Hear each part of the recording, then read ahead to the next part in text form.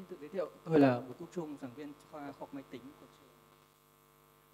của trường Công nghệ Thông tin và Truyền thông. Tôi xin phép được gửi lời chào tới tất cả các anh chị đã lán lại đến giờ này để tôi trình bày. Tôi xin phép trình bày về cái phát triển kho đặc trưng cho lĩnh vực tài chính, ngân hàng, phục vụ quá trình xây dựng, vận hành các mô hình học máy. Đầu tiên tôi muốn định nghĩa lại thế nào là đặc trưng. Và đặc trưng này thì đặc trưng là trong các cái mô hình học máy. Thì đặc trưng thì đơn giản nó là các thông tin được sử dụng trong các cái mô hình học máy. Dữ liệu thì được thu thập từ nhiều nguồn, sau đó được trích xuất thành các cái đặc trưng và cuối cùng thì được lưu trữ trong kho đặc trưng. Thì chúng ta có thể thấy trong đây một cái ví dụ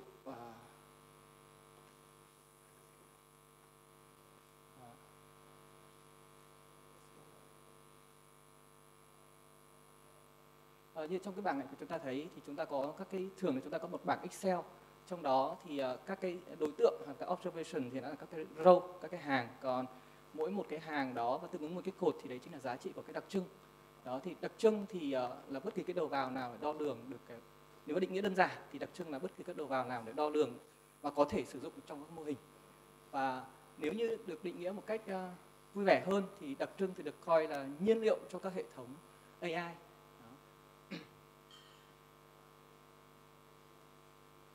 Vậy kho đặc trưng là gì?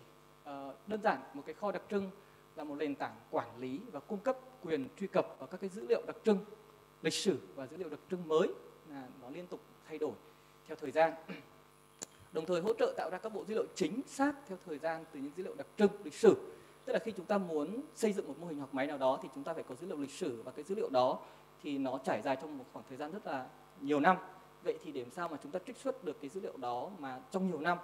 Thì nếu như bình thường thì các đơn vị, đặc biệt như ngân hàng, người ta có thể mất đến nhiều tháng. Thì đấy chính là lúc là người ta cần tới một cái kho đặc trưng, và kho đặc trưng này có thể sẽ phải lưu cái giá trị của các đặc trưng này trong nhiều năm, giúp cho cái quá trình mà tạo ra các bộ training dataset nó rất là nhanh. Kho đặc trưng thì cho học máy thì cho phép các cái khám phá, giám sát và phân tích và tái sử dụng các cái đặc trưng cho một cái tổ chức. Vì trong các tổ chức thường thì sẽ có nhiều đơn vị, nhiều phòng ban cùng làm, có thể là các cái mô hình khác nhau nhưng có thể cùng một nguồn dữ liệu, có thể có cùng một cái đặc trưng nào đó, cái feature nào đó mà nó lại lặp đi lặp lại, thì có thể cái việc mà thống nhất hoặc là cái chi phí phát triển nó sẽ rất là cao. Một kho đặc trưng, một cái kho vận hành cho các đặc trưng thì đã được tính toán trước, mà các mô hình trực tiếp có thể sử dụng để bổ sung cho các cái vector đặc trưng của chúng với các cái đặc trưng được tính toán từ dữ liệu lịch sử và các dữ liệu ngữ cảnh mới.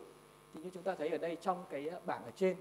thì cùng một cái loại dữ liệu và theo thời gian thì có thể là nó sẽ khác nhau, và dẫn tới được cái việc các cái đặc trưng, giá trị đặc trưng ấy thì nó rất là nhiều.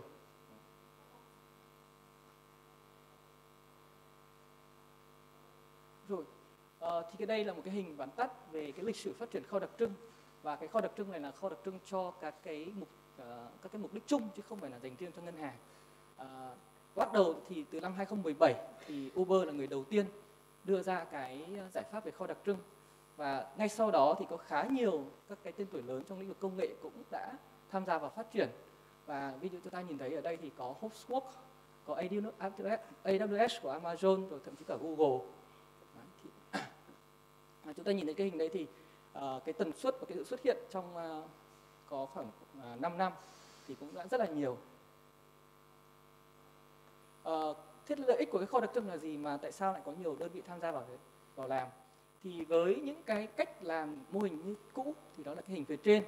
thì cái dữ liệu của các đơn vị thì sẽ được các cái gọi là data engineer sẽ thực hiện để làm sạch rồi là xử lý, sau đó sẽ chuyển sang cho data scientist để làm mô hình. Đấy, thì cái luồng này thì nó sẽ được lặp đi lặp lại và nó có thể sẽ bị trùng lặp ở rất là nhiều các phòng ban khác nhau. Vậy thì với kho đặc trưng thì chúng ta sẽ làm gì ạ? Và thì chúng ta cũng có các cái kho dữ liệu của các tổ chức là Enterprise Data này, và chúng ta có một cái nhóm gọi là Data Engineer, các cái kỹ sư về data sẽ tạo ra các feature và để trong cùng một cái kho, và tất cả các cái người làm mô hình cũng như là vận hành mô hình sẽ vận hành trên một cái kho này. Thì chúng ta có thể tưởng tượng ra là chúng ta có kho đặc trưng, kho dữ liệu, thì cái này có thể hiểu là kho đặc trưng là một cái kho dữ liệu của tất cả những cái đặc trưng nhưng mà nó lưu theo thời gian rất là dài. ở đây thì chúng ta cũng có thể thấy trong một cái nền tảng về MLOps thì cái kho đặc trưng chính là một cái chất keo kết nối tất cả các cái pipeline về học máy khác nhau để làm sao tạo ra một cái hệ thống học máy hoàn chỉnh. Thì cái feature store nó chính là một cái foundation cho cả một cái hệ thống MLOps trong một cái tổ chức. Thì đây là cái lợi ích của kho. Nếu như bình thường thì một tổ chức, ví dụ ở đây có thể một ngân hàng, thì có thể để xây dựng một cái mô hình học máy thì họ có thể nhiều nhất có thể phải mất đến hơn 1 năm, và có đơn vị nào thì cũng nhiều thì cũng ít thì cũng thể là từ 0 đến 7 ngày. Tuy nhiên đối với trong lĩnh vực mà tôi làm việc thì về ngân hàng thì với kho đặc trưng này thì cái thời gian giảm xuống chỉ còn 1 tuần thôi. Ở đây thì một số những cái lợi ích mà tôi có thể tổng kết lại. Các kho đặc trưng cho phép các cái doanh nghiệp và các nhóm khoa học dữ liệu có thể là tiết kiệm thời gian thông qua cái việc tái sử dụng lại các đặc trưng mà đã được đưa vào trong kho dữ liệu, kho đặc trưng.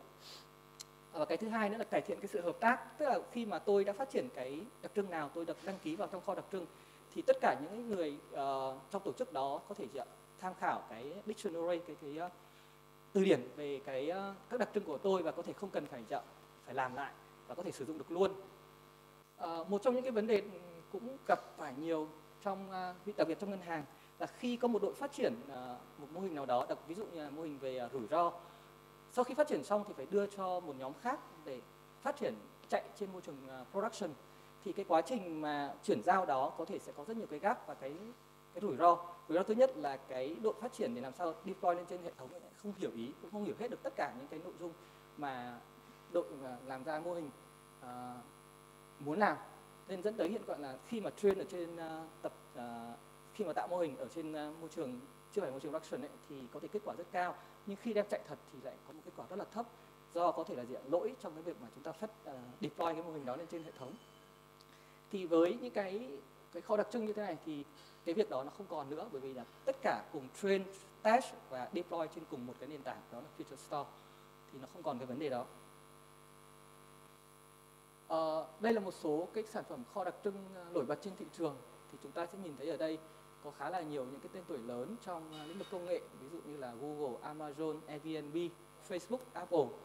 và có cả như là Twitter. Vậy thì ở đây tôi muốn nhấn mạnh tới cái nhu cầu của kho đặc trưng trong lĩnh vực tài chính ngân hàng. Thì có rất nhiều những cái use case về học máy ở trong lĩnh vực tài chính ngân hàng. Ví dụ như ở đây chúng ta có thể được quản lý các cái giao dịch tài chính này, và đưa ra những cái dự đoán về đầu tư, rồi là làm sao để tự động hóa các cái quy trình phê duyệt khoản vay hoặc là làm những báo cáo. Thì có những cái vấn đề trong những việc là quản lý rủi ro, rồi là cả những là trading, đưa ra những cái lời khuyên về mặt tài chính cho các khách hàng của họ. Đặc biệt thì ở trong lĩnh vực tài chính, cái việc là gọi là phân cụm khách hàng, customer segmentation thì diễn ra rất là thường xuyên. Thì đối với mỗi một chiến dịch nào đó hoặc là một cái sản phẩm nào đó thì họ muốn hướng vào những cái phân khúc khách hàng mục tiêu. Thế nên là cái việc mà làm customer segmentation thì diễn ra rất là nhiều. Một ngân hàng có thể có vài chục cái mô hình như thế. Và đặc biệt gần đây thì khi mà muốn làm digital banking thì cái việc mà tạo ra được một cái quy trình phê duyệt khoản vay mà giảm cái sự tương tác của con người vào nhiều nhất, thì đó chính là những cái use case của machine learning, và cũng là những cái ứng dụng mà chúng ta có thể triển khai với feature store. Cái tiếp theo mà tôi muốn nhấn mạnh là ngân hàng, và có rất nhiều dữ liệu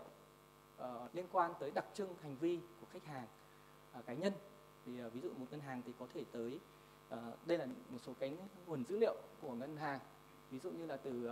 eKYC, từ core banking, từ social media, rồi từ những cái transaction data từ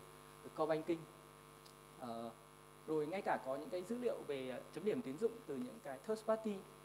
rồi là sale marketing. Thì đây là những cái nguồn dữ liệu điển hình thôi, chứ còn ngoài ra thì còn nhiều hơn rất là nhiều. Còn cái số lượng khách hàng cá nhân trong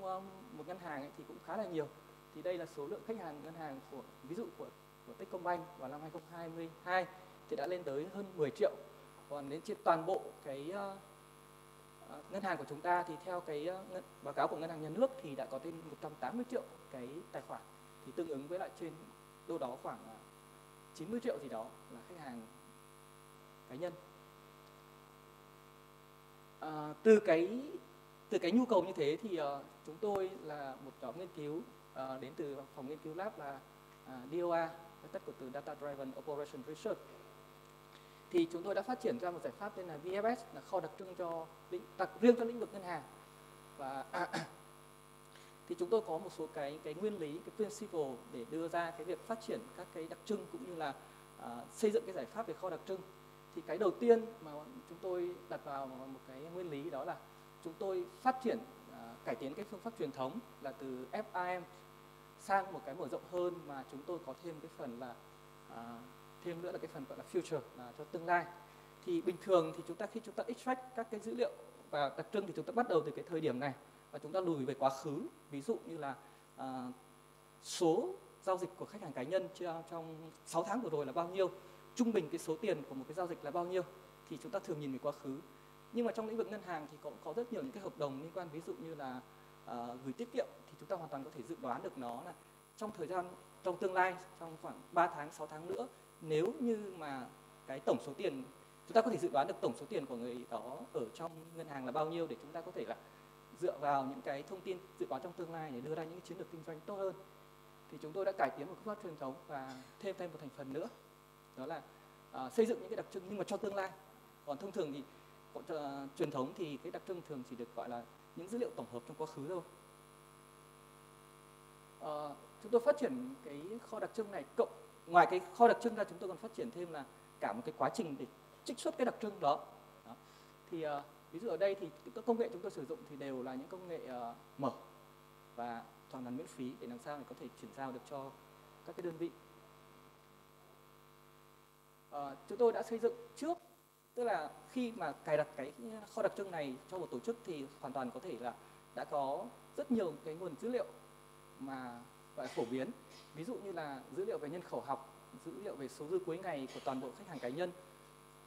rồi là dữ liệu thay đổi số dư của hệ thống, rồi dữ liệu thanh toán thẻ, dữ liệu gốc từ gọi là mobile app, rồi là các cái thông tin tín dụng. Vì tại sao chúng tôi lại làm trước được cái này? Bởi vì nó có các cái chuẩn, và đặc biệt là hầu hết các ngân hàng ở Việt Nam thì đều sử dụng core banking là T24, nên là chúng tôi hoàn toàn có thể chuẩn hóa được nó.